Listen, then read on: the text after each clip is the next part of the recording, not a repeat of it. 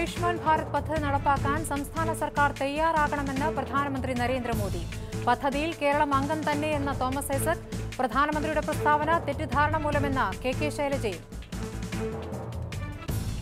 കേരളത്തിന് എല്ലാ പരിഗണനയും നൽകുമെന്ന് പ്രധാനമന്ത്രി. വോട്ട് ചെയ്യാത്തവരെയും പരിഗണിക്കുന്ന സമീപനമാണ് BJPക്കെന്ന ഗുരുവായൂരിലെ പൊതുപ്രസംഗം. കേരളം വാരണാസി പോലെ പ്രിയപ്പെട്ട ഇടമെന്നും മോദി. ഗുരുവായൂർ ക്ഷേത്ര ദർശനം നടത്തി പ്രധാനമന്ത്രി മടങ്ങി. ക്ഷേത്രത്തിൽ രാജ്യത്തിന്റെ പുരോഗതിക്കും സമൃദ്ധിക്കും വേണ്ടി പ്രാർത്ഥിച്ചെന്ന മോദിയുടെ ട്വീറ്റ്. നരേന്ദ്രമോദി നേടിയത് നുണ പറഞ്ഞുള്ള വിജയമെന്ന് രാഹുൽ ഗാന്ധി. പകയുടെയും വിദ്വേഷത്തിന്റെയും നയങ്ങളെ എതിരിടുമെന്ന പ്രഖ്യാപനം. വയനാട്ടിൽ രാഹുലിന്റെ പര്യടനം തുടരും. Headlines brought to you by Minister White Dhotis and Shirts.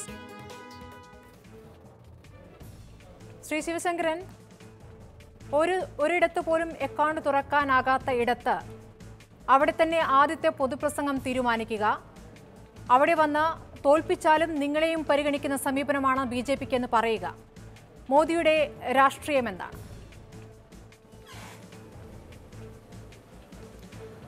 മോദിയുടെ രാഷ്ട്രീയമല്ല, ഇത് യഥാർത്ഥത്തിൽ BJPയുടെ രാഷ്ട്രീയമാണ്. കാരണം വോട്ട് ചെയ്യുന്നവരെ മാത്രമല്ല പരിഗണിക്കേണ്ടത്, കേരളത്തിലെ ഭാരതത്തിലെ മുഴുവൻ ജനങ്ങളെയും കേരളത്തിലെ ജനങ്ങളെയും ഒരുമിപ്പിച്ചുകൊണ്ട്. അതുകൊണ്ട് തന്നെയാണ് അദ്ദേഹത്തിൻ്റെ ആദ്യത്തെ പ്രസംഗത്തിൽ പറഞ്ഞത് എല്ലാവരുടെയും അനുഗ്രഹം നേടുക, എല്ലാവരെയും യോജിപ്പിക്കുക, എല്ലാവർക്കും സൗഖ്യം നൽകുക. ഇതാണ് BJPയുടെ ഏത് കാലത്തെയും അടിസ്ഥാനപരമായ തത്വശാസ്ത്രം. അതിലൂന്നിന്നുകൊണ്ട് തന്നെയാണ് പ്രവർത്തിക്കുന്നത്.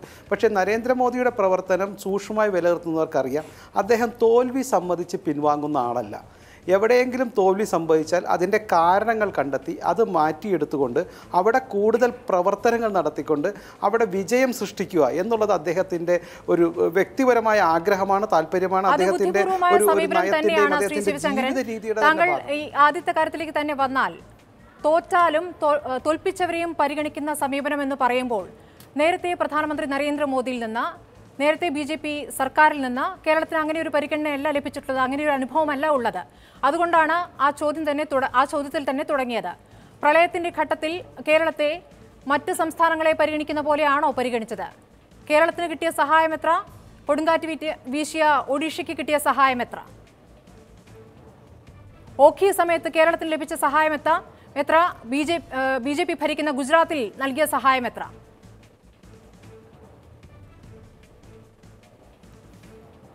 കഴിഞ്ഞെങ്കിൽ ഞാൻ തുടങ്ങിക്കോട്ടെ. ആദ്യമായി കേരളത്തിലെ ആദ്യത്തെ സംസ്ഥാന ബഡ്ജറ്റിൽ ഹർഷവർദ്ധൻ തുടങ്ങിയ കേന്ദ്ര ബഡ്ജറ്റിൽ നൽകിയ എയിംസ് ഇൻസ്റ്റിറ്റ്യൂട്ടിൻ്റെ കാര്യമായാൽ ആ കാര്യത്തിൽ ഇതാണല്ലോ ഇന്നത്തെ ആരോഗ്യ പ്രശ്നത്തിൽ പ്രധാന കാര്യം. ആ എയിംസ് ഇൻസ്റ്റിറ്റ്യൂട്ടിൻ്റെ കാര്യത്തിൽ സ്ഥലം ഏറ്റെടുത്തു കൊടുക്കാൻ UPA സർക്കാരും അന്നത്തെ ഉമ്മൻചാണ്ടി സർക്കാരും അതിനുശേഷമുള്ള പിണറായി വിജയൻ്റെ സർക്കാരും പരാജയപ്പെട്ടു എന്ന് മറക്കരുത്.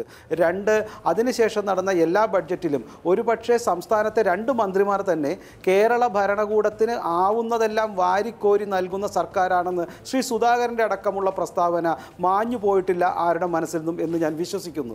പിന്നെ ഇത്തരത്തിൽ പ്രളയത്തിനും ഓക്കിക്കും കൊടുത്തതിൻ്റെ കണക്കുകളൊക്കെ നമുക്ക് വീണ്ടും സംസാരിക്കാൻ ഞാൻ പലകുറി പറഞ്ഞു കഴിഞ്ഞാണ് ജനങ്ങൾക്കുള്ളതാണ്. ഒരു നെഗറ്റീവ് സന്ദേശം തരേണ്ട സമയമല്ല. പിന്നെ വൈറോളജി നമ്മൾ അനുഭവിച്ച ഏറ്റവും വലിയ ദുരന്തമാണല്ലോ. ആ സമയത്ത് നമുക്ക് കേന്ദ്രത്തിന്റെ സഹായം വേണ്ടിയിരുന്നു, മറ്റിടങ്ങളിലും സഹായം വേണ്ടിയിരുന്നു. മറ്റിടങ്ങളിൽ നിന്ന് ലഭിക്കേണ്ട സഹായം തടയുക മാത്രമല്ല, കേന്ദ്രത്തിൽ നിന്ന് ലഭിക്കേണ്ട സഹായം വളരെ ചുരുങ്ങിയ സഹായമാണ് ലഭിക്കുകയും ചെയ്തിരിക്കുന്നത്. അങ്ങനെയുള്ള ഒരു സ്ഥലത്തെത്തിയിട്ടാണ് നിങ്ങളെന്നെ തോൽപ്പിച്ചാലും നിങ്ങളെ എല്ലാവരെയും പോലെ തന്നെ പരിഗണിക്കുമെന്ന് പറയുന്നത്. അത് കളവാണോ സത്യമാണോ എന്നറിയാനാണ് ഈ ചോദ്യം. അതോ ഇനി എപ്പോൾ ഒരു പുതിയ രീതിയിലേക്ക് മാറുകയാണ് മോദി? ഇതുവരെ ചെയ്തതുപോലെയല്ല, ഇനിയൊരു പുതിയ രീതി എന്നതാണോ ഉദ്ദേശിക്കുന്നത്? അല്ല, പ്രളയത്തിൻ്റെ കാര്യത്തിൽ സ്മൃതി എന്ത് തെറ്റായ കണക്ക് താങ്കളുടെ മുന്നിലുള്ളത്? ഇവിടെ ആദ്യം സന്ദർശിച്ച ശ്രീ ആഭ്യന്തരമന്ത്രിയും അതിനുശേഷം വന്ന പ്രളയത്തിൽ വന്ന എല്ലാ കണക്കുകൾക്കും, അതായത് റോഡ് ആൻഡ് ബ്രിഡ്ജസ് NHAയിൽ കണക്ക് കൊടുക്കണം, ബാക്കിയുള്ള ഇതിൻ്റെ കാര്യത്തിൽ സംസ്ഥാന സർക്കാരിന് വേണ്ടുന്ന എല്ലാ പരിഗണനയും നൽകാമെന്നും, റോഡും ബ്രിഡ്ജസുമാണ് ഏറ്റവും നഷ്ടപ്പെട്ടത്, ബാക്കി നഷ്ടപ്പെട്ടവർക്ക് ഇൻഷുറൻസിൻ്റെ പരിഗണന നൽകാമെന്ന് പറഞ്ഞു. ഇങ്ങനെ എല്ലാ കാര്യങ്ങളും കൃത്യമായിട്ട് നൽകിക്കൊണ്ട് നമുക്കറിയാമല്ലോ എത്ര റോഡുകൾ എത്ര ബ്രിഡ്ജുകൾ പണിതു എന്ന് പോലും കണക്ക് നൽകാത്ത സംസ്ഥാന സർക്കാർ സർക്കാരല്ലേത്? എത്ര ബ്രിഡ്ജുകൾ തകർന്നു എന്നതിൽ കണക്ക് കൊടുത്തതിനേക്കാൾ കൂടുതൽ കണക്കുകൾ ആദ്യം കൊടുക്കുകയും പിന്നീട് തെറ്റായ കണക്കുകളും കൊടുത്ത സർക്കാരല്ലേ ഇത്? അപ്പോൾ ബ്രിഡ്ജുകളുടെ എണ്ണത്തിൽ കണക്ക് ഇല്ല. നാഷണൽ ഹൈവേ ആണോ സംസ്ഥാന ഹൈവേ ആണോ പഞ്ചായത്ത് റോഡാണോ പൊളിഞ്ഞു പോയത് എന്നുള്ള കണക്ക് തെറ്റായ കണക്ക് കൊടുത്ത സർക്കാരല്ലേ ഇത്? അപ്പോൾ കൊടുത്ത കണക്കുകൾ പോലും തെറ്റ്. യഥാർത്ഥ കണക്കുകൾ മൂടി വെച്ചുകൊണ്ട് വലിയ കണക്കുകൾ കൊണ്ട് പണം തട്ടാനുള്ള ഒരു തന്ത്രപ്രധാനമായ ശ്രമം, പ്രളയത്തെ വരെ നിൽക്കുവാനുള്ള ശ്രമമാണ് നടത്തിയതെന്ന് ഒരു BJP നേതാവ് പറയുമ്പോൾ നിങ്ങൾ ശരിക്കും ആലോചിക്കൂ. നമ്മൾ ഇവിടെ അനുഭവിച്ച സാഹചര്യം, ഇവിടുത്തെ ഒരു കണക്ക് അവിടെ ഇവിടെയും തെറ്റിപ്പോയിട്ടുണ്ടാകാം. എല്ലാം കൃത്യമായ കണക്കിലേക്ക് പോകുന്ന ഒരു അവസ്ഥയായിരുന്നില്ല കേരളത്തിന്. ശ്രീ ജ്യോതികുമാർ ചാമക്കല മറുപടി നൽകട്ടെ. ഇവിടെ അദ്ദേഹം മോദി വന്ന് നടത്തിയിരിക്കുന്ന പ്രസംഗം, നിങ്ങൾ ഞങ്ങളെ തോൽപ്പിച്ചു, അദ്ദേഹം ചിരിച്ചുകൊണ്ടാണ് പ്രസംഗിച്ചത്. അക്കൗണ്ട് പോലും തുറക്കാത്ത ഒരിടത്ത് വന്ന് നന്ദി പറയുമ്പോൾ നിങ്ങൾക്ക് ആശ്ചര്യം തോന്നുന്നുണ്ടാകാം. പക്ഷേ ഞങ്ങളുടെ ഒരു സമീപനം എന്ന് പറയുന്നത് എല്ലാവരെയും പരിഗണിക്കുന്ന ജനാധിപത്യ രീതിയിലുള്ള ഒരു സമീപനമാണ് BJP സർക്കാരിനെന്ന്. അതിൽ എത്രമാത്രം സത്യത്തിന്റെ അംശമുണ്ട് ജ്യോതികുമാർ ചാമക്കല? അല്ല, അദ്ദേഹം സ്വാഭാവികമായും അദ്ദേഹത്തിൻ്റെ പ്രവൃത്തിയും വാക്കും തമ്മിൽ പൊരുത്തപ്പെടുന്നുണ്ടോ എന്ന് വരും ദിവസങ്ങളിലാണ് ബോധ്യപ്പെടേണ്ടത്. തീർച്ചയായും കേരളത്തെ സംബന്ധിച്ച് ഒരു പ്രധാനമന്ത്രി വന്ന് സംസാരിക്കുമ്പോൾ ഒരു സാധാരണക്കാരൻ എന്ന നിലയിൽ, ഒരു പൊതുപ്രവർത്തകൻ എന്ന നിലയിൽ അദ്ദേഹത്തിൻ്റെ വാക്കുകളെ വളരെ സന്തോഷപൂർവ്വം സ്വീകരിക്കുന്നു. പക്ഷേ അദ്ദേഹത്തിൻ്റെ മുൻകാലങ്ങളിൽ വന്നിട്ടുള്ള വാക്കുകളും പ്രവൃത്തിയും തമ്മിൽ അന്തരമുണ്ടായിട്ടുണ്ട് എന്നുള്ള കാര്യവും നമ്മളൊന്ന് വിസ്മരിച്ചുകൂടാ. ഇനിയും ഈ ഇപ്പോൾ പറഞ്ഞിരിക്കുന്ന കാര്യങ്ങളെ സംബന്ധിച്ച് അദ്ദേഹത്തിൻ്റെ നിലപാട് എന്ത് എന്ന് കാത്തിരുന്ന് കാണേണ്ടതുണ്ട്. ഇവിടെ ശ്രീ ശിവശങ്കർ പറഞ്ഞത്, പ്രളയത്തെക്കുറിച്ച് പറയുമ്പോൾ പ്രളയത്ത് സംസ്ഥാന സർക്കാർ ചിലപ്പോൾ കറക്റ്റ് കണക്ക് കൊടുത്തിരിക്കാം, എനിക്കറിയില്ല. അവർ എത്ര ആവശ്യപ്പെട്ടു എന്നോ 2-3 പ്രാവശ്യം മാറ്റി തിരിച്ചും പറഞ്ഞിട്ടുണ്ട്. ഇവിടെ നഷ്ടത്തെ സംബന്ധിച്ചുള്ള കണക്കിനെ സംബന്ധിച്ചും UN ടീം പറഞ്ഞത് മറ്റൊന്ന്. ഏതായാലും 40,000-ത്തിനും അടുത്തുള്ള കോടി രൂപയുടെ പുനരധിവാസ പ്രവർത്തനങ്ങൾ ഉൾപ്പെടെയാണ് പ്രളയവുമായി ബന്ധപ്പെട്ട് വേണ്ടി വരുന്നത്. ഈ സർക്കാർ, കേന്ദ്ര സർക്കാർ പൈസയായി എത്ര രൂപ ഇതിനകം കൊടുത്തിട്ടുണ്ട്? ഇവിടെ ആഭ്യന്തരമന്ത്രി വന്നതും ആഭ്യന്തര സഹമന്ത്രി റിജു വന്നതും ഒക്കെ നമുക്ക് ഓർമ്മയുണ്ട്. അതിനുശേഷം പ്രധാനമന്ത്രി വന്നതും ഓർമ്മയുണ്ട്. എല്ലാം കൂടെ എൻ്റെ കണക്കനുസരിച്ച്, ഞാൻ മനസ്സിലാക്കിയതനുസരിച്ച് പൈസയായി നൽകിയിട്ടുള്ളത് ആദ്യം ഒരു 80 കോടി, പിന്നീട് ഒരു 100 കോടി, പിന്നീട് ഒരു 500 കോടി, അങ്ങനെ 680 കോടി രൂപയാണെന്നാണ് ഞാൻ മനസ്സിലാക്കിയിട്ടുള്ള കണക്ക്. അത് വ്യത്യാസമുണ്ടെങ്കിൽ അദ്ദേഹം തിരുത്തട്ടെ. പിന്നെ കൊടുത്ത പ്രോജക്റ്റുകളൊക്കെ നടപ്പിലാക്കി ആ പ്രോജക്റ്റുകളുടെ നടത്തിപ്പിന് വേണ്ടി അല്ലെങ്കിൽ പുനഃസൃഷ്ടിക്ക് വേണ്ടി എത്ര കോടി രൂപ കൊടുത്തു എന്ന് ഇന്ന ഹെഡിൽ കൊടുത്തു എന്ന് പറയാൻ കഴിയണ്ടേ? അപ്പോൾ പ്രളയത്തെ സംബന്ധിച്ച് മാത്രമല്ല,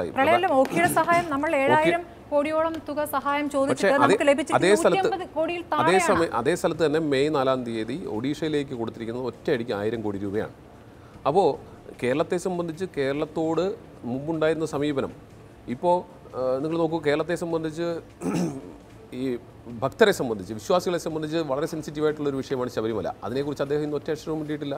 തെരഞ്ഞെടുപ്പ് സമയത്ത് ശബരിമല എന്ന വാക്ക് കേരളത്തിൽ ഉപയോഗിക്കത്തില്ല, പക്ഷേ കേരളത്തിന് പുറത്തുള്ള സംസ്ഥാനങ്ങളിൽ പോയ ശബരിമല എന്ന് ഉപയോഗിക്കുമായിരുന്നു. അവിടെ ശബരിമലയിൽ എന്ന് വാക്കുച്ചരിച്ചാൽ അറസ്റ്റ് ചെയ്യപ്പെടും എന്ന് അദ്ദേഹം പറഞ്ഞു. അതിനെക്കുറിച്ചൊക്കെ മറുപടി പറയേണ്ടത് റഹീമാണ്. ഏതായാലും വിശ്വാസികളെ സംബന്ധിച്ചുള്ള വിഷയത്തിൽ അദ്ദേഹം ഇന്നൊന്നും പറയുന്നില്ല. ഇവിടെ ശബരിമല വിഷയം മാത്രമല്ല, ഈ ഹൈവേയെ സംബന്ധിച്ചൊന്നും പറയുന്നില്ല. അപ്പോൾ ഇവിടെ നമുക്ക് ഈ കേരളത്തെ പിന്നെ പലപ്പോഴും BJPയുടെ നേതാക്കന്മാർ ഉപമിച്ചിട്ടുള്ളത് സൊമാലിയയോടൊപ്പമാണ്. അതിൽ നിന്നൊക്കെ മാറിയതിൽ സന്തോഷമുണ്ട്. സൊമാലിയയായിട്ട് താരതമ്യം ചെയ്ത ഒരു സംസ്ഥാനമാണ്, താരതമ്യം ചെയ്യപ്പെടേണ്ടി വന്നൊരു സംസ്ഥാനമാണ് കേരളം. 1. 2, ഈ തെരഞ്ഞെടുപ്പ് സമയത്ത് തന്നെ കേരളത്തെ മിനി പാകിസ്ഥാനെന്നും ഒക്കെ കുറ്റപ്പെടുത്തിയ നേതാക്കന്മാരാണ് BJPക്ക് ഉള്ളത്. അപ്പോൾ ഇതൊക്കെ നമ്മുടെ മുമ്പിലുണ്ട്. ഇതൊക്കെ കഴിഞ്ഞിട്ട് ഇപ്പോൾ ശരി, നമുക്ക് ക്ലീൻ സ്ലേറ്റിൽ തുടങ്ങാം എന്നാണ് പ്രധാനമന്ത്രി പറയുന്നതെങ്കിൽ എല്ലാ അർത്ഥത്തിലും നല്ലത്. അദ്ദേഹത്തിൻ്റെ പ്രവൃത്തിയും വാക്കും തമ്മിൽ പൊരുത്തപ്പെടണം എന്ന് മാത്രമേ ഞങ്ങൾക്ക് അഭിപ്രായമുള്ളൂ. കാരണം മുൻകാലങ്ങളിൽ അങ്ങനെയല്ല ഉണ്ടായിട്ടുള്ളത്. അതുകൊണ്ടാണ് അത് എത്രയെങ്കിലും കേസുകൾ നമുക്ക് മുന്നോട്ട് വയ്ക്കാൻ കഴിയും. പിന്നെ വികസന നായകൻ എന്നൊക്കെ പറഞ്ഞാൽ എനിക്ക് ഒരുപാട് സംസാരിക്കാനുണ്ട്, അതിലേക്ക് വരട്ടെ, ഞാൻ അപ്പോൾ സംസാരിക്കാം. ശബരിമല വിഷയത്തിലേക്ക് വരികയാണ്. ശ്രീ CR നീലകണ്ഠൻ, ശബരിമലയാണോ പ്രധാനമന്ത്രി സംസാരിക്കേണ്ടത് എന്നുള്ള കാര്യത്തിൽ നമുക്ക് അഭിപ്രായ വ്യത്യാസമുണ്ടാകാം. പക്ഷേ BJP ആവർത്തിച്ച് പറഞ്ഞുകൊണ്ടിരുന്നത് ശബരിമലയിൽ നിയമനിർമ്മാണം എന്നുള്ളതാണല്ലോ. തെരഞ്ഞെടുപ്പ് ഘട്ടത്തിലും ഈ പ്രചാരണ ഘട്ടങ്ങളിലൊക്കെ മോദി ഇവിടെ ശബരിമല പറയാതെ തൊട്ടടുത്ത സംസ്ഥാനങ്ങളിലൊക്കെ ശബരിമല ഏത് രീതിയിൽ അവതരിപ്പിച്ചു എന്നുള്ളത് നമ്മൾ കണ്ടിട്ടുള്ളതാണ്. പക്ഷേ ഇന്ന് അദ്ദേഹത്തിൻ്റെ പ്രസംഗം എന്നുള്ളത് വളരെ പ്രസക്തമാണ്. തോറ്റയിടത്ത് ആദ്യത്തെ പൊതുപ്രസംഗം തീരുമാനിക്കുക, അതും ഒരു ക്ഷേത്രവുമായി ബന്ധപ്പെട്ട് ക്ഷേത്ര ദർശനം നടത്തിയ ശേഷം ആ ഭൂമിയിൽ വെച്ച് തന്നെ പ്രസംഗം നടത്തുക. അവിടെ ശബരിമല എന്ന വാക്കുച്ചരിക്കുന്നില്ല, നിയമനിർമ്മാണം എന്ന കാര്യം പറയുന്നില്ല. മറിച്ച് ഗുരുവായൂരുമായി ബന്ധപ്പെട്ട് വാരണാസി പോലെയാണ് ഗുരുവായൂർ തുടങ്ങിയ പ്രയോഗങ്ങളാണ് നടത്തുന്നത്. ഒരു ആത്മീയ ബന്ധം കേരളവുമായി സ്ഥാപിക്കാനുള്ള കൃത്യമായ തന്ത്രം അത് ആലോചിക്കാതെയാണെന്ന് താങ്കൾ കരുതുന്നുണ്ടോ? അല്ല, മോഡി തീർച്ചയായും വളരെ പരിണിതപ്രജ്ഞനായ ഒരു രാഷ്ട്രതന്ത്രജ്ഞനാണ്. രാഷ്ട്രീയത്തിൽ എങ്ങനെ ഇടപെടണമെന്ന് അദ്ദേഹത്തിന് കൃത്യമായി അറിയാം. എപ്പോഴെന്ത് പറയണം എന്ത് പറയണ്ടെന്ന് അദ്ദേഹത്തിന് അറിയാം. നേരത്തെ പറഞ്ഞല്ലോ, ശബരിമല ഇനി മിണ്ടില്ല, ശബരിമല അത്ര ഏറ്റില്ല, ഒരു പക്ഷേ വിചാരിച്ച നേട്ടം കിട്ടിയില്ല, അപ്പോൾ ഇനി അത് പറയണ്ടെന്നാണോ, അതോ ഇനി അത് പറഞ്ഞാൽ അന്ന് പറഞ്ഞ പോലെ പറയാൻ ഇപ്പോൾ കഴിയില്ല എന്നുള്ളത് കൊണ്ടാണോ എന്നുള്ള ചോദ്യമുണ്ട്. അന്ന് അദ്ദേഹം ഇലക്ഷൻ കാലത്ത് അദ്ദേഹം മാത്രമല്ല അമിത്ഷാ അടക്കമുള്ള ആളുകൾ, ഇപ്പം നേരത്തെ ജ്യോതികുമാർ പറഞ്ഞതുപോലെ ഇവിടെ ചില കൊടി കണ്ടാൽ, ചില പാർട്ടികളുടെ കൊടി കണ്ടാൽ പാകിസ്ഥാനാണെന്ന് തോന്നും, ചില പ്രദേശം ന്യൂനപക്ഷങ്ങൾക്ക് ഭൂരിപക്ഷമുള്ള പ്രദേശമാണ് അത്, അങ്ങനെ അത്തരത്തിലുള്ള നിരവധി ആരോപണം. ഇപ്പം എനിക്ക് അത്ഭുതമുള്ളത്, അദ്ദേഹം ഇന്ന് സംസാരിച്ച ഗുരുവായൂരപ്പൻ്റെ മണ്ഡലവും ഏതാണ്ട് വയനാട് പോലെ, ഒരുപക്ഷെ വയനാടിനേക്കാൾ സമാനമായ തരത്തിൽ ന്യൂനപക്ഷങ്ങൾക്ക് ഭൂരിപക്ഷമുള്ള പ്രദേശമാണ്. അത് അദ്ദേഹം കണ്ടില്ലായിരിക്കും, അത് അദ്ദേഹത്തിനോട് ആരെങ്കിലും പറയാതിരുന്നതാണോ എന്നെനിക്കറിയില്ല. ഗുരുവായൂരപ്പൻ നിൽക്കുന്ന പ്രദേശവും ന്യൂനപക്ഷങ്ങൾക്ക് ഭൂരിപക്ഷമുള്ള പ്രദേശമാണ് താത്വികമായി പറഞ്ഞാൽ. അപ്പോൾ അദ്ദേഹം അത് അവിടെ പാകിസ്ഥാനായിലാണോ ഗുരുവായൂർ ഇരിക്കണമെന്ന് ചോദിച്ചാൽ എനിക്കറിയില്ല. അപ്പോൾ ഇതിൽ പ്രധാന പ്രശ്നം അതല്ല സ്മൃതി. പ്രധാന പ്രശ്നം വളരെ അടവുപരമായി വിശ്വാസത്തെയും മതത്തെയും ഇതിനെ ഉപയോഗിക്കുക. അത് അദ്ദേഹം അന്ന് പറഞ്ഞല്ലോ, ഇവിടെ കേരളത്തിൽ ശരണം വിളിച്ചാൽ അറസ്റ്റ് ചെയ്യും, ശരണം വിളിച്ചാൽ അറസ്റ്റ് ചെയ്യുന്ന. ഇപ്പോൾ അദ്ദേഹത്തിന് മറന്നുപോയി അദ്ദേഹം, എനിക്കറിയില്ല, ഇപ്പോൾ ആരെങ്കിലും അറസ്റ്റ് ചെയ്തിട്ടുണ്ടോ, ശരണം വിളിച്ച ആരെങ്കിലും അദ്ദേഹം അതിനെ രക്ഷിച്ചിട്ടുണ്ടോ എന്ന് എനിക്കറിയില്ല. ശിവശങ്കരൻ പറയട്ടെ. പ്രശ്നം അതല്ല. പ്രശ്നം തെരഞ്ഞെടുപ്പ് കാലത്ത് വളരെ തന്ത്രപരമായി വളരെ ദുർബല വികാരങ്ങൾ ഇറക്കി വിടാൻ വേണ്ടി കുറെ ശ്രമം നടത്തി. പ്രചാരണ ഘട്ടത്തിൽ പ്രൊവോക്ക് ചെയ്യുന്ന രീതിയിൽ പ്രസംഗിച്ചു, ഇവിടെ അല്ലെങ്കിലും തൊട്ടടുത്ത സംസ്ഥാനങ്ങളിൽ പോയി ആ രീതിയിൽ പ്രസംഗിച്ചു. പക്ഷേ ഇപ്പോൾ അതല്ല രീതി, മറ്റൊരു രീതിയിലേക്ക് പോവുകയാണ്. ക്ഷേത്രങ്ങൾ കേന്ദ്രീകരിച്ച് അല്ലെങ്കിൽ ക്ഷേത്രങ്ങൾ സ്ഥിതി ചെയ്യുന്ന സ്ഥലങ്ങൾ കേന്ദ്രീകരിച്ച് കൃത്യമായ രാഷ്ട്രീയ പ്രസംഗം നടത്തുക, സവർണ ഹൈന്ദവത അതുമായി ബന്ധപ്പെട്ട് നിൽക്കുക. അത് പക്ഷേ വളരെ സോഫ്റ്റായ രീതിയിൽ, പ്രൊവോക്ക് ചെയ്യുന്ന രീതിയിലല്ല, വളരെ സോഫ്റ്റായ രീതിയിൽ ആത്മീയമായ ബന്ധം എന്നൊക്കെ പറഞ്ഞുകൊണ്ട് മറ്റൊരു രീതിയിലേക്ക് കിടക്കുകയാണ്. പറയട്ടെ താങ്കൾക്ക് പറയാം. താങ്കളിലേക്ക് വരാം. ചോദ്യം മാത്രമല്ല, നിങ്ങൾക്ക് പറയാൻ ചാൻസ് പറഞ്ഞാൽ പോരെ. എന്നോട് ചോദ്യത്തിന് ഞാൻ പറയട്ടെ, അദ്ദേഹം അങ്ങ് പറഞ്ഞോളൂ. ഞാൻ ഇതിൽ ഒരു കാര്യമുണ്ട്, അതാ ഞാൻ പറഞ്ഞത്, വളരെ വളരെ കൂർമ്മ ബുദ്ധിയോടെയുള്ള ഒരു പ്രത്യേകമായ, വേണമെങ്കിൽ എൻ്റെ ഭാഷയിൽ ഞാനൊരു കുടിലമായ അർത്ഥത്തിൽ ഉള്ളൊരു സംഗതിയാണ്. ഗുരുവായൂർ വരുമ്പോൾ ഗുരുവായൂർ സത്യാഗ്രഹത്തെക്കുറിച്ച് സംസാരിക്കുന്ന ഞാൻ സംസാരിച്ചില്ല. ക്ഷേത്രപ്രവേശനവുമായി ബന്ധപ്പെട്ട് സംസാരിച്ചില്ല. ഗുരുവായൂർ ചരിത്ര പ്രസിദ്ധമായ ഒരർത്ഥത്തിൽ ഗുരുവായൂർ സത്യാഗ്രഹത്തിൻ്റെ മണ്ഡലമാണ്, അത് പറയുന്നില്ല. വാരണാസിക്കൊപ്പമാണ് ഗുരുവായൂർ എന്ന് പറയുന്നത്. അതാ ഞാൻ പറഞ്ഞത്. ഇപ്പോൾ കിട്ടാവുന്ന ഒരു ദുർബല വികാരം. പിന്നെ അദ്ദേഹത്തിന് ഈ പറഞ്ഞതുപോലെ വാരണാസിക്കൊപ്പമാണ് ഗുരുവായൂരെങ്കിൽ തീർച്ചയായും വയനാടും അതുപോലെ തന്നെ വാരണാസിക്കൊപ്പമാവണം, കേരളവും വാരണാസിക്കൊപ്പമാവണം. അങ്ങനെയാണോ അദ്ദേഹം ചെയ്യുക? നേരത്തെ ഞാൻ അതിൻ്റെ കണക്കുകളിലേക്കൊന്നും പോകുന്നില്ല.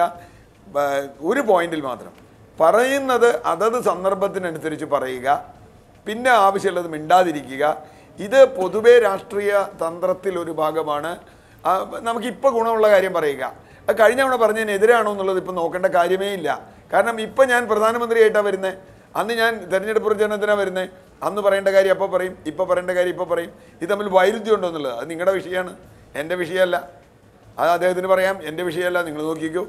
ഇവിടെ വളരെ കൃത്യമായും ഈ വിശ്വാസത്തിൻ്റെ, മതത്തിൻ്റെ അല്ലെങ്കിൽ അതിൻ്റെ ഒരു ത്രെഡ് ഉറപ്പിക്കാൻ ഗുരുവായൂരാണ് ശബരിമലയേക്കാൾ നല്ലതെന്ന് അദ്ദേഹത്തിന് തോന്നിയിട്ടുണ്ടോ എന്നറിയില്ല. ഇനി ഗുരുവായൂർ എന്താ നടക്കാൻ പോണെന്നുള്ളത് നമുക്ക് ശബരിമല പോലെയാവോ ഗുരുവായൂരെന്ന് നമുക്കറിയില്ല. അതാണോ ടാർഗറ്റ് എന്നറിയില്ല. മാത്രമല്ല, കേന്ദ്ര നിയമമുണ്ടാക്കും എന്ന് കേരളത്തിൽ പല പ്രാവശ്യം BJP നേതാക്കന്മാർ പറഞ്ഞിട്ടുണ്ട്. കേരളത്തിൽ വന്ന് ഇത്രയും നിർണായകമായ ശബരിമല വിഷയത്തിൽ ഒരു കേന്ദ്ര നിയമം ഉണ്ടാക്കുമെന്ന് പ്രധാനമന്ത്രി പറയുമെന്ന് ചിലരെങ്കിലും പ്രതീക്ഷിച്ചു. ഉണ്ടാക്കണ്ടോ എന്നുള്ളതൊക്കെ ഓരോരുത്തരുടെ ആവശ്യം. അതുണ്ടാക്കാൻ എന്നെക്കുറിച്ച് ഒരക്ഷരം മിണ്ടാതിരിക്കുന്നത് എന്തുകൊണ്ടാണ്? കേരളം പോലൊരു വിശ്വാസികളുടെ ഒരു ക്ഷേത്രത്തിനകത്ത് നിന്നിട്ടാണ് സംസാരിക്കുന്നത്. വിശ്വാസികളുടെ, അവർക്ക് സീറ്റ് കിട്ടിയില്ലെങ്കിലും വോട്ട് കിട്ടിയത് അതിൻ്റെ പുറത്താണ് എന്നുള്ളത് ഏത് സാധാരണ മനുഷ്യനും അറിയാം. അപ്പോൾ ആ വിഷയത്തെ അഡ്രസ്സ് ചെയ്യാതിരിക്കുകയും ഇങ്ങനെയുള്ള വേറെ തരത്തിലുള്ള മതവിശ്വാസവുമായി ബന്ധപ്പെട്ട് വരികയും ചെയ്യുക. ഗുരുവായൂർ സത്യാഗ്രഹം പോലെ വളരെ കൃത്യമായും ദേശീയ സ്വാതന്ത്ര്യ സമരവുമായി ബന്ധപ്പെട്ടൊരു വിഷയം മിണ്ടാതിരിക്കുക ഗുരുവായൂരിൽ, അവിടെ വയനാട് പോലെയാണെന്ന് പറയാതിരിക്കുക. ഇതൊക്കെ ഒരു തന്ത്രജ്ഞനാണ് എന്ന് വേണമെങ്കിൽ ഒരാൾക്ക് പറയാം. അത് അദ്ദേഹത്തിന് അങ്ങനെ പറയാം. പക്ഷേ കേരളത്തിലെ അറിവുള്ള ആളുകൾ അതിനെ എങ്ങനെ വായിച്ചെടുക്കുന്നുള്ളത് അവരുടെ ഇഷ്ടം. തീർച്ചയായും ശ്രീ റോയ് മാത്യു, ഇത് ഹിന്ദു വോട്ടിനെ ഇളക്കാൻ ഈ ശബരിമല വിഷയത്തിൽ BJPക്ക് കൃത്യമായി സാധിച്ചിട്ടുണ്ട്. അത് ആ സമയത്ത് കോൺഗ്രസിനും CPM-നും കൃത്യമായി വീതിച്ചു പോകുമായിരുന്നു. ഹിന്ദു വോട്ട് കൂടുതലായി BJPയിലേക്ക് പോകുന്ന സാഹചര്യം, അവരുടെ വോട്ട് ഷെയർ കൂടിയിട്ടുണ്ട്. അത് വയലൻസിൻ്റെ സഹായം ഒരു തരത്തിൽ ഉണ്ടായിട്ടുമുണ്ട്. പക്ഷെ അത് പോരാ. വി മുരളീധരൻ ഒരു ഇൻ്റർവ്യൂവിൽ പറയുന്നുണ്ട്, ശബരിമല ഞങ്ങൾക്ക് വോട്ട് കൂടാൻ സഹായിച്ചിട്ടുണ്ട്, പക്ഷെ അത് മാത്രം പോരാ. അപ്പോൾ അതല്ല രീതി. അത് സഹായിച്ചിട്ടുണ്ട്, അതിലപ്പുറം ചില കാര്യങ്ങളിലേക്ക് കൂടെ കടക്കേണ്ടതുണ്ട്. അത് പണ്ട് അദ്വാനി നടത്തിയ രഥയാത്ര പോലെ ആയിരിക്കില്ല, പക്ഷേ ക്ഷേത്രങ്ങൾ കേന്ദ്രീകരിച്ച് മറ്റൊരു രീതിയിൽ പോകേണ്ടതുണ്ട്. അപ്പോൾ കൂടുതൽ കലാപവും പ്രശ്നവും ഒന്നും ഇല്ലാതെ തന്നെ ഹിന്ദുക്കൾ എന്ന വികാരം സൂക്ഷിക്കുന്ന ഒരു വലിയ വിഭാഗത്തെ കൂടെ കൂട്ടാനുള്ളൊരു സഹായമാകുന്നൊരു ഘടകമുണ്ട്.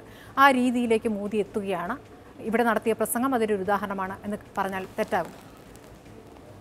ഒരു കാര്യം, കേരളത്തിന് 2 വർഷങ്ങൾ കഴിയുമ്പോഴത്തേക്ക് കേരളത്തിൽ തിരഞ്ഞെടുപ്പുകൾ, പഞ്ചായത്ത് തിരഞ്ഞെടുപ്പ് വരുന്നു, അസംബ്ലി തിരഞ്ഞെടുപ്പ് വരുന്നു.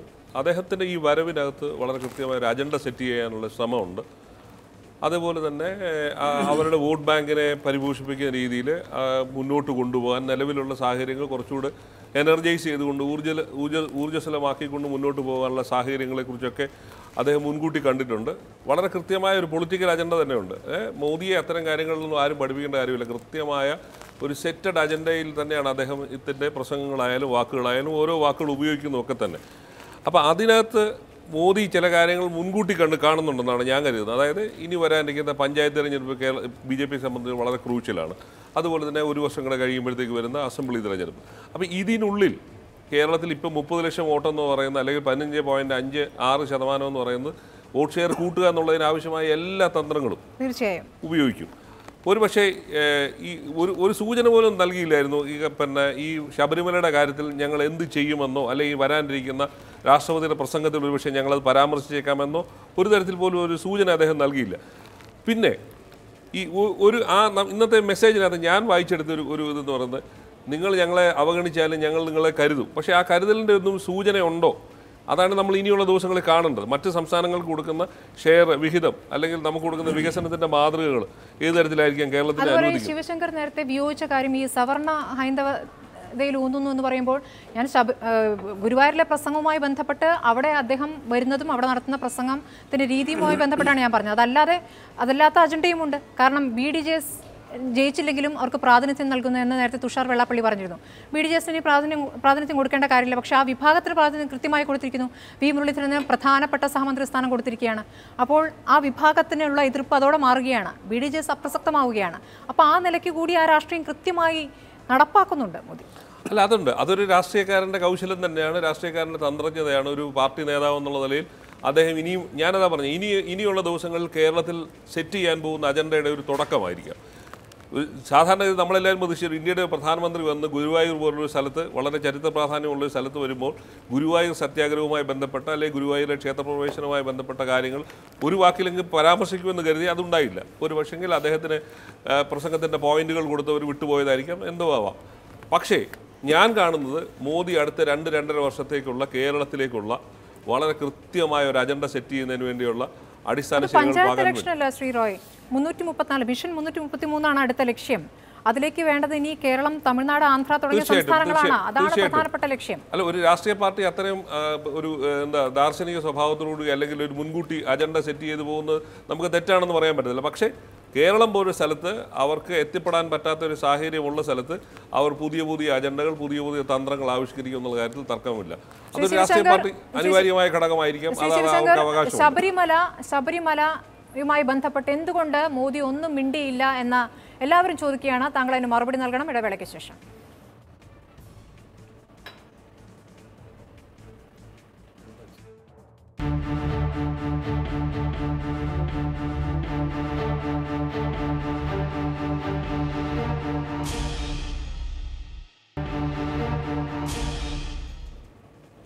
മടങ്ങിയെത്താം. ഇപ്പോൾ റഹീം കൂടി നമ്മോടൊപ്പം ചർച്ചയിൽ ചേരുന്നുണ്ട്. റഹീമിലേക്ക് വരുന്നതിന് മുമ്പ് ശ്രീ ശിവശങ്കറിലേക്ക്. ശിവശങ്കർ, എന്തുകൊണ്ട് ശബരിമല വിഷയത്തിൽ മോദി ഒന്നും മിണ്ടിയില്ല എന്നുള്ള ചോദ്യം. ശബരിമല വിഷയം നിങ്ങൾ കൊണ്ടുവന്നു, നിങ്ങൾ ആളിക്കത്തിച്ചു, അത് വോട്ട് ഷെയർ കൂട്ടിയിട്ടുണ്ടാവും, പക്ഷേ നിങ്ങൾക്ക് അക്കൗണ്ട് തുറക്കാനായില്ല. അപ്പോൾ അതുകൊണ്ട് കാര്യമില്ല. നിങ്ങൾക്ക് ഇവിടെ കേരളത്തിൽ ആ തരത്തിൽ സ്വീകാര്യനായ ഒരു നേതാവില്ല, നിങ്ങൾക്ക് കൂടെ കൂട്ടാൻ പറ്റുന്ന ഘടകകക്ഷികളില്ല. അതുകൊണ്ട് ഞാൻ തന്നെയാണ് നേതാവ്, ഞാൻ പറയുന്ന കാര്യങ്ങളാണ് പ്രധാനം എന്ന നിലയ്ക്ക് മറ്റു വിഷയങ്ങളിലേക്ക് അദ്ദേഹം കടക്കുകയാണ്. ശബരിമല എല്ലാ പ്രധാനം എന്നുള്ള സന്ദേശം കൂടി നൽകുകയാണോ മോദിയുടെ പ്രസംഗം? ഇങ്ങനെ എല്ലാ സ്മൃതി പറഞ്ഞു കഴിഞ്ഞാൽ പിന്നെ ഞാൻ എന്ത് പറയാനാ? അദ്ദേഹം നിശ്ചയിച്ചു അദ്ദേഹം ആരാണെന്ന്. BDJSന് പ്രശ്നമില്ല നിശ്ചയിച്ചു. അല്ല, ചോദ്യം അതെ ചോദ്യമാണ്. അപ്പോൾ ആദ്യത്തെ ഉത്തരത്തിലേക്ക് ഞാൻ കിടക്കട്ടെ. താങ്കൾ തന്നെ പറഞ്ഞാണ് സവർണ ഹിന്ദു സ്വഭാവം ആളിക്കത്തിക്കുന്ന പ്രകടനം. ഞാൻ അവിടെയാണ് ഇടപെട്ടത്. എന്ത് മണ്ടത്തരമാണ് പറഞ്ഞത് നോക്കുക. എന്നിട്ട് പറയാണ് വി മുരളീധരനെ മന്ത്രിയാക്കിക്കൊണ്ട് ആ BDJSന്റെ പ്രശ്നം കത്തിച്ചു, അവിടെ ആ വിഭാഗത്തിന്റെ പ്രശ്നം കത്തിച്ചു. ഇതൊന്നും യുക്തിപരമായും ഹിന്ദു വിഭാഗത്തിൽ എല്ലാവരെയും പരിഗണിക്കുന്നു എന്ന സമീപനം അല്ല, ഒരു വശത്ത് ഇങ്ങനെ ഒരു വശത്ത് ഇങ്ങനെ എന്നുള്ളതാണ് പറഞ്ഞത്. രണ്ടും കൂടിയാണ് പറഞ്ഞത്. മനസ്സിലാവാഞ്ഞിട്ടൊന്നുമല്ല താങ്കൾ ഇപ്പോൾ അതിലേക്ക് വരുന്നത്. താങ്കൾ പറഞ്ഞോളൂ. ശരി, ഞാനത് വിട്ടു. ശരി, പിന്നെ റോയ് മാത്യുവിനാണെങ്കിലും നീലാണ്ടനാണെങ്കിലും അവർ പറയുന്നത് പറയാനായിട്ടൊരു പ്രധാനമന്ത്രിയെ അവർ സൃഷ്ടിക്കണമായിരുന്നു. ഏതായാലും BJPയുടെ പ്രധാനമന്ത്രി അദ്ദേഹത്തിനോട് ടിപ്പ് ചോദിച്ചിട്ടായിരിക്കില്ല, റോയ് മാത്യുയോട് അദ്ദേഹത്തിന്റെ പോയിന്റ്സ് ചോദിച്ചിട്ടായിരിക്കില്ല പറയുക. ശബരിമല വിഷയം നിങ്ങൾ പ്രധാനമായും തെരഞ്ഞെടുപ്പിൽ ആവർത്തിച്ചു പറഞ്ഞിരുന്ന വിഷയമാണ് നിയമനിർമ്മാണം. അത് നിങ്ങൾ അധികാരത്തിൽ വന്നു കഴിഞ്ഞിരിക്കുന്നു, വലിയ മെജോറിറ്റിയിൽ നിങ്ങൾക്ക് മാത്രം ഉള്ള ഭൂരിപക്ഷം നിങ്ങൾക്കുണ്ട്. എന്നിട്ട് നിങ്ങൾ അധികാരത്തിൽ വരുന്നു. അത് മാത്രമല്ല, ആദ്യത്തെ പൊതുയോഗത്തിന് കേരളം തന്നെ തിരഞ്ഞെടുക്കുന്നു. അപ്പോൾ മോദിയിൽ നിന്ന് ശബരിമലയിൽ എന്ത് ഉറപ്പ് ലഭിക്കും? ആ വിശ്വസിച്ച ആളുകളുണ്ടല്ലോ, അവർക്ക് അത് കാത്തു നിൽക്കുകയാണ്. എന്താണോ മോദി പറയുന്നതെന്ന് ഒരക്ഷരം പറഞ്ഞില്ല. അതിനാണ് മറുപടി വേണ്ടത്. മോദിയെ വിശ്വസിച്ചവർക്ക് തീർച്ചയായിട്ടും അഭിമാനിക്കാവുന്ന നിമിഷങ്ങളുണ്ടാവും. ഞങ്ങളുടെ പ്രകടനപത്രികയിൽ പറഞ്ഞ കാര്യമാണ്, അത് ഞങ്ങൾ നടപ്പിലാക്കുക തന്നെ ചെയ്യും. അതിനകത്ത് BJPക്ക് വോട്ട് ചെയ്തവരോ BJPയുടെ ശക്തരായ എതിരാളികൾക്കോ സംശയമുണ്ടാവില്ല. ഞങ്ങളുടെ ചരിത്രം അത് തന്നെയാണ് സൂചിപ്പിക്കുന്നത്. അതിലാർക്കും സംശയമൊന്നും വേണ്ട. ഞങ്ങളടക്കമുള്ള ഒരു പ്രവർത്തകന് അക്കാര്യത്തിൽ സംശയമില്ല. നിരന്തരം പറയുന്നത് സംശയരോഗികളാണ്. തമാശയല്ലേ എന്ന മട്ടിൽ പറഞ്ഞിരിക്കുന്നത് നിങ്ങളുടെ സംസ്ഥാന അധ്യക്ഷൻ തന്നെയാണ്.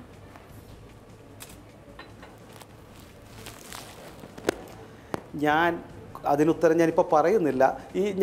ഞങ്ങൾ ഒരു കാര്യം പ്രകടന പത്രികയിൽ പറഞ്ഞിട്ടുണ്ടെങ്കിൽ അത് ഉറച്ചു നിൽക്കും. ഞങ്ങളുടെ സംസ്ഥാന അധ്യക്ഷൻ അങ്ങനെ പറഞ്ഞിട്ടില്ല. ഇതിനെക്കുറിച്ച് ചർച്ച വെറുതെ മാറ്റണ്ട. ഇവിടെ യഥാർത്ഥ പ്രശ്നം നമ്മൾ ചർച്ച ചെയ്യേണ്ട കാര്യം, അദ്ദേഹം പറഞ്ഞ പ്രധാനപ്പെട്ട പോയിന്റ് ആയുഷ്മാൻ പദ്ധതി നടപ്പിലാക്കിയോ എന്നതല്ലേ ചോദ്യം. ആ ചോദ്യത്തിന് ഉത്തരമല്ലേ നിങ്ങൾ പറയുന്നത്? ആയുഷ്മാൻ പദ്ധതിയിലേക്ക് വന്നാൽ അതിനും വിശദമായ ചോദ്യങ്ങൾ. ഗുരുവായൂർ സത്യാഗ്രഹം അതല്ലേ ജനങ്ങളുടെ ജീവൻ മരണ പ്രശ്നം? അതല്ലേ യഥാർത്ഥത്തിൽ ഇവിടെ ചർച്ച ചെയ്യേണ്ടത്? നിങ്ങൾക്ക് യഥാർത്ഥത്തിൽ ഈ CPM മുന്നണിയെ രക്ഷപ്പെടുത്തുവാൻ നിങ്ങൾ പ്രസംഗിച്ച ഓർഡറിൽ തന്നെ നമ്മൾ ചോദ്യം ചോദിക്കണമെന്ന് പറയുന്നത് നിങ്ങളുടെ അജണ്ട നടപ്പാക്കലാണ്. അത് നടപ്പാക്കാൻ പറ്റില്ല. നിങ്ങൾ എന്തൊക്കെ ലക്ഷ്യമിടുന്നു എന്നുള്ളത് നമുക്ക് ചോദിക്കാനുള്ള ഒരു അധികാരം തൽക്കാലം ഇവിടെ ഉണ്ടല്ലോ, നമ്മുടെ രാജ്യത്തുണ്ടല്ലോ. അപ്പോൾ ഞാൻ എൻ്റെ ഒരു ആലോചനയുമായി ബന്ധപ്പെട്ട് ഞാൻ ചോദിക്കട്ടെ ശ്രീ ശിവശങ്കർ, നമ്മൾ അതിലേക്ക് പോകാതിരിക്കുന്നില്ല, അതിലേക്ക് തീർച്ചയായും എത്തും.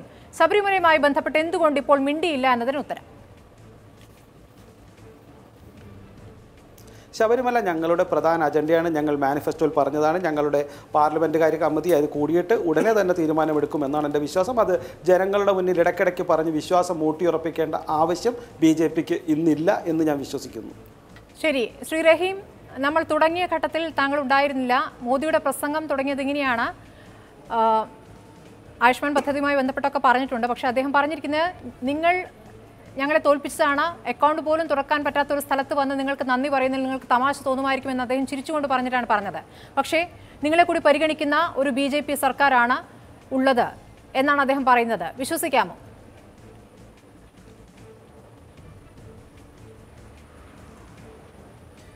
നിങ്ങളെന്ന് പറയുമ്പോൾ കേരളത്തെ എന്നല്ല, ഇന്ത്യയെ തന്നെ പരിഗണിക്കുന്ന ഒരു BJP സർക്കാരല്ല.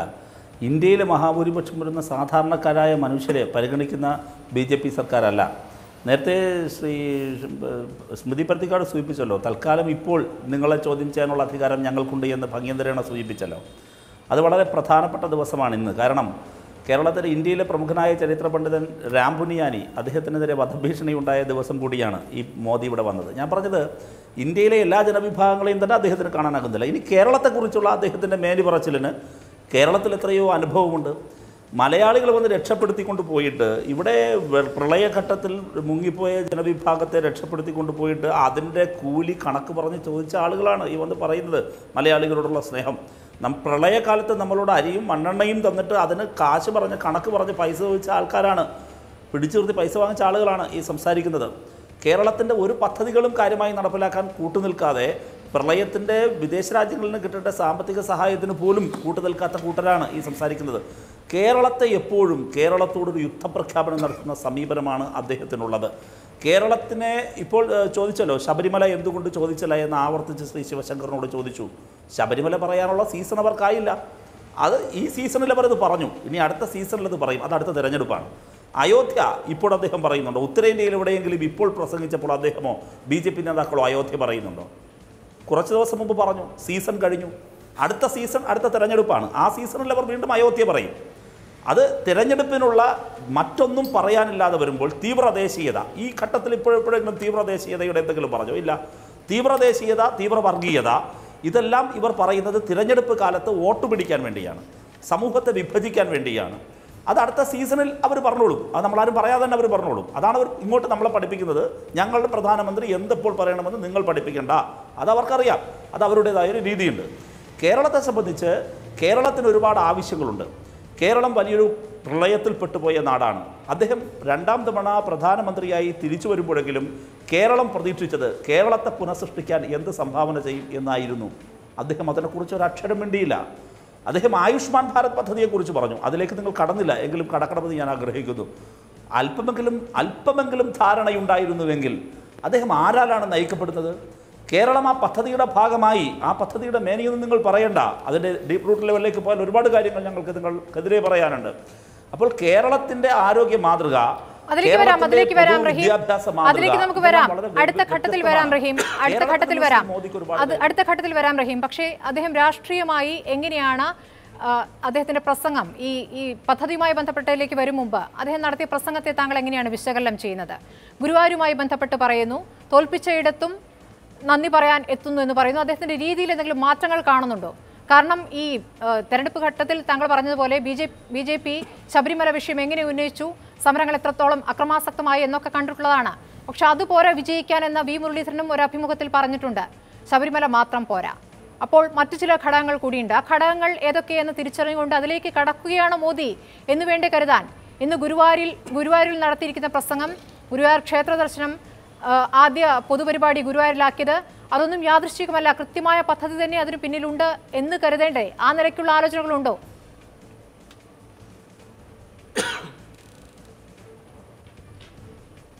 തീർച്ചയായിട്ടും അത് ഏതൊരാൾക്കും അറിയാലോ. കേരളത്തിൽ രാഷ്ട്രീയം നിരീക്ഷിക്കുന്ന ഏതൊരാൾക്കും അറിയാം അദ്ദേഹം എന്തുകൊണ്ട് ഗുരുവായൂരിൽ നടയിലേക്ക് വന്നു എന്ന് ചോദിച്ചാൽ, അദ്ദേഹം ഇതിനു മുമ്പെങ്കിലും ഒരിടത്ത് ഒരു സന്ദർഭത്തിൽ അദ്ദേഹം ഏതെങ്കിലും മികച്ച രാഷ്ട്രീയ നേട്ടം കൈവരിച്ച ഏതെങ്കിലും ഒരു സന്ദർഭത്തിൽ അദ്ദേഹം ഗുരുവായൂർ ദർശനത്തിന് വേണ്ടി തിരഞ്ഞെടുത്തതായി നമ്മുടെ ആരുടെയും ശ്രദ്ധയിലില്ല. തുലാഭാരത്തിന് വേണ്ടി തിരഞ്ഞെടുത്തതായി നമ്മുടെ ആരുടെയും ശ്രദ്ധയിലില്ല. എന്തുകൊണ്ട് വരുന്നു എന്ന് ചോദിച്ചാൽ അവരുടെ പൊളിറ്റിക്കൽ അജണ്ടയുടെ ഭാഗമാണ്.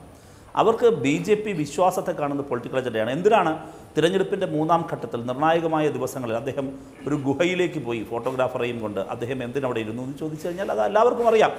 അത് പൊളിറ്റിക്കൽ മെസ്സേജാണ്. അതാണ് ബദ്രീനാഥ്, വാരണാസി, ഗുരുവായൂർ. അതൊരു പ്രത്യേക രീതിയാണ്. അത് മുമ്പ് അദ്വാനി രഥയാത്ര നടത്തിയതുപോലുള്ള ഒരു സാഹചര്യം ആയിരിക്കില്ല ശ്രീ റഹീം. അതൊരു പുതിയ രീതിയിലേക്ക് കടക്കുകയാണ്. ഒരു തരത്തിൽ സവർണ ഹിന്ദുക്കളെ സ്വാധീനിക്കാനുള്ള ശ്രമങ്ങൾ ഒരു ഘട്ടത്തിൽ നടക്കുന്നു. മറുവശത്ത് അല്ലാതെയുള്ളവരെയും പിന്നാക്കക്കാരെയും ഒരുമിച്ച് കൂട്ടുന്നു എന്നുള്ള കാര്യമുണ്ട്. പ്രധാന പരിഗണന നൽകുന്നു എന്നുള്ള കാര്യമുണ്ട്. V മുരളീധരൻ മന്ത്രിസ്ഥാനം BDJSനെ അപ്രസക്തമാക്കിക്കൊണ്ട് ആ നിലയ്ക്കുള്ള കാര്യങ്ങളിലേക്കും കടന്നിരിക്കുന്നു. ഇവിടെ നിങ്ങൾ തിരഞ്ഞെടുപ്പുമായി ബന്ധപ്പെട്ട് നിങ്ങളുടെ വിലയിരുത്തൽ എങ്ങനെയാണ്? നിങ്ങളുടെ കേന്ദ്ര കമ്മിറ്റിയിൽ നിങ്ങളുടെ വിലയിരുത്തൽ എങ്ങനെയാണ്? ന്യൂനപക്ഷം ഇപ്പോൾ നമുക്കൊപ്പം നിന്നിട്ടില്ല, പക്ഷെ അടുത്ത തിരഞ്ഞെടുപ്പാകുമ്പോഴേക്കും ന്യൂനപക്ഷത്തെ നമ്മോടൊപ്പം കൂട്ടാൻ സാധിക്കും എന്നുള്ളതാണ് CPMന്റെ വിലയിരുത്തൽ. ഇതാണ് BJPയും കാത്തിരിക്കുന്ന അടുത്ത തെരഞ്ഞെടുപ്പിൽ. BJPയും അതാണ് കാത്തിരിക്കുന്നത് റഹീം.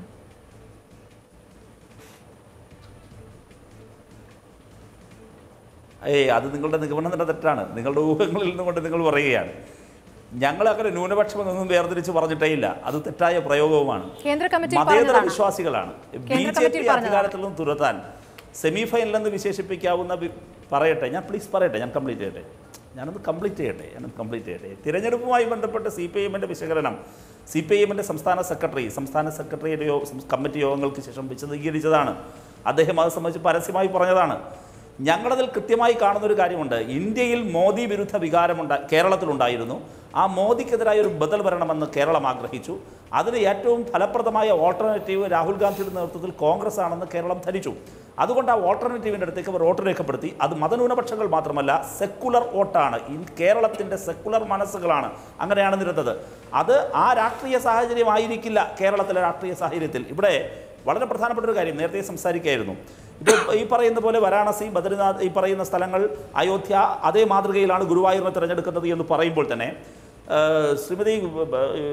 സ്മൃതി പറഞ്ഞൊരു കാര്യം, ന്യൂനപക്ഷങ്ങളെ വി മുരളീധരന് കൊടുത്തു. അവിടെയല്ല പ്രശ്നം. ന്യൂനപക്ഷങ്ങളുടെ പ്രശ്നം എന്താണ്? ഇല്ലെങ്കിൽ ഇവർ പറയുന്ന ഹിന്ദു വിഭാഗത്തിലെ കീഴാള വിഭാഗത്തിൻ്റെ പ്രശ്നം എന്താണ്? നിങ്ങൾ നോക്കൂ, കേരളത്തിൽ ആദ്യം ഒരു അധികാരം ഏറ്റെടുത്ത് പറഞ്ഞത് എയർ ഇന്ത്യ സ്വകാര്യവൽക്കരിക്കുമെന്നാണ്. അതിൻ്റെ അർത്ഥം എന്താ? അവിടെ സ്ഥിരം ജോലികൾ ഇല്ലാതാകുന്നുവെന്നാണ്. അതിൻ്റെ അർത്ഥം അവിടെ സംവരണം ഇല്ലാതാകുന്നുവെന്നാണ്. വിമാനത്താവളങ്ങൾ സ്വകാര്യവൽക്കരിക്കുന്നു. ഇവർ നടത്തുന്ന സാമ്പത്തിക നയത്തിൻ്റെ ഭാഗമായി ഈ രാജ്യത്ത് സാമൂഹ്യ നീതി അട്ടിമറിക്കപ്പെടുന്നു. അതിലെന്താണ് ഈ പറയുന്ന വിഭാഗങ്ങളുടെ അഭിപ്രായം? അപ്പോൾ ഇവരുടെ സാമ്പത്തിക നീതി നോക്കണ്ടേ? ഇവിടെ ആയുഷ്മാൻ ഭാരത് ഈ പറയുന്ന പദ്ധതിയെക്കുറിച്ച് പറയുന്നു. അതിനു മുമ്പ് താങ്കൾ ഈ പറഞ്ഞ പോലെ ഇല്ല, മാധ്യമങ്ങൾ വ്യാഖ്യാനിക്കുന്നു, പരാജയവുമായി ബന്ധപ്പെട്ട മാധ്യമങ്ങളുടെ വ്യാഖ്യാനം എന്ന് താങ്കൾ പറഞ്ഞു. ഇപ്പോൾ കേന്ദ്ര കമ്മിറ്റിയുടെ വിലയിരുത്തലുമായി ബന്ധപ്പെട്ട് പറഞ്ഞ കാര്യങ്ങളും ആ വാചകമല്ല എന്ന രീതിയിൽ താങ്കൾ പറഞ്ഞു. പക്ഷേ വി എസ് എന്ന് പറഞ്ഞിരിക്കുകയാണ് തോൽവിയുടെ യഥാർത്ഥ കാരണം കണ്ടുപിടിക്കേണ്ടിയിരിക്കുന്നു. ഇടതുപക്ഷം ശരിയായ ഉത്തരം കണ്ടെത്തേണ്ടതുണ്ടെന്ന് വി എസ് പറഞ്ഞിരിക്കുകയാണ്. ദുരാചാരങ്ങളുടെ കാലത്ത് ഇടതുപക്ഷം മുന്നേറുകയാണ് ചെയ്തിട്ടുള്ളത്. ഇടതുപക്ഷ പ്രസ്ഥാനം ആത്മപരിശോധന നടത്തേണ്ട സമയം അതിക്രമിച്ചിരിക്കുമെന്ന് വി എസ് പറയുകയാണ്. നിങ്ങളുടെ പ്രധാനപ്പെട്ട നേതാവ് പറഞ്ഞതാണ്.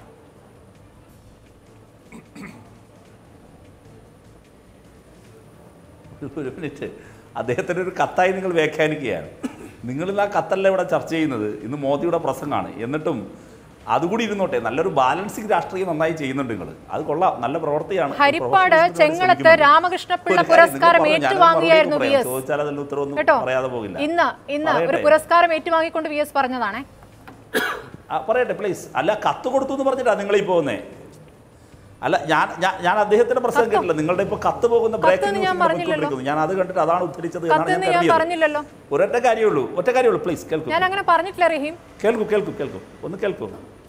ഒന്ന് കേൾക്കൂ സ്മൃതി. കേൾക്കൂ. ഇല്ല, നിങ്ങൾ പറഞ്ഞത് ഇപ്പോൾ അവിടുത്തെ പ്രസംഗമാണെങ്കിൽ ആ പ്രസംഗം ഞാൻ കേട്ടിട്ടില്ല. ഞാൻ പറയട്ടെ, ഞാൻ ഇതിനോട് പ്രതികരിക്കാന്നേ, സമയം കളയണ്ട. വരുന്ന വിഷയം ഇടതുപക്ഷത്തിന് കനത്ത തിരിച്ചടി നേരിട്ടു. അതിൻ്റെ രാഷ്ട്രീയ പാഠം പഠിക്കേണ്ടത് മറ്റാരെക്കാളും ആവശ്യം ഇടതുപക്ഷത്തിനാണ്. അവിടെ ഞങ്ങളെന്തിനാണ് വെള്ളം ചേർക്കേണ്ടത്? അവിടെ ഞങ്ങളെന്തിനാണ് സത്യസന്ധമല്ലാതെ പെരുമാറേണ്ടത്? ഞങ്ങളുടെ ആവശ്യമാണത്. അത് ഞങ്ങൾ ചെയ്യും, അതിൻ്റെ അർത്ഥതലത്തിൽ ചെയ്യും. വിജയം മാത്രമല്ല, പരാജയം മാത്രമല്ല, പലപ്പോഴും നല്ല വിജയങ്ങളുണ്ടായിട്ടുണ്ട്. അപ്പോഴും ഞങ്ങൾ പഠിച്ചു എന്തുകൊണ്ട് വിജയം ഉണ്ടായി, എങ്ങനെ ഈ രാഷ്ട്രീയ മാറ്റം ഉണ്ടായി. പരാജയപ്പെടുമ്പോഴും നമ്മൾ പഠിക്കും, അതിലേറെ പഠിക്കും.